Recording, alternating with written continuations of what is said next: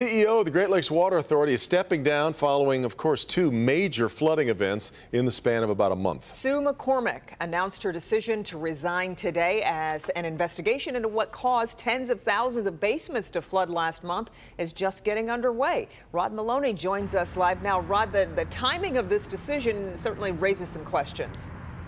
Well, like the question of, is she going to walk away right away? And they're just wrapping up the meeting, and no, she's going to stay on for the immediate time frame to about, I guess, August 11th. They're looking to name her replacement. But in the meantime, the biggest concern for everybody at the meeting today was the impending weather. A statement came out from the Gliwa PR department telling us essentially that people need to be braced, prepared for the weather. They think their system can hold up, but they do have sewage in holding areas that they're trying to drain now.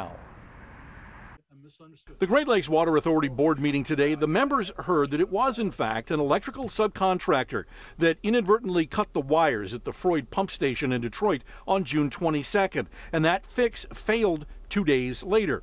A paper notation was made within the system, but the upper management received no notification. Then the rains came. The pumps ended up overwhelmed and the sewage backed up flooded area basements.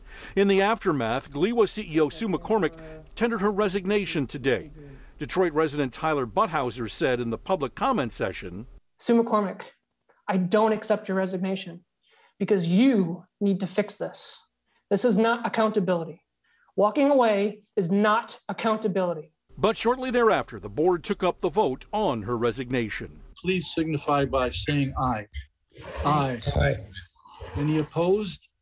Her contract reads she had to give 60 days notice. The board itself seemed amenable to having her leave before them.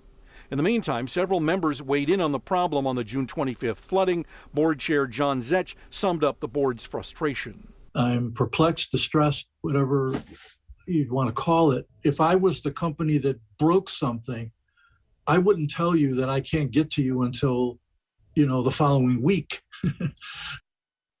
That was his frustration with what happened on the 25th with that subcontractor. In the meantime, there is a rather bizarre irony here. They wanted to hold board meetings, more board meetings in person, but it turns out the boardroom in downtown Detroit is flooded. The microphones aren't working, and they have to fix that before they can get back in person.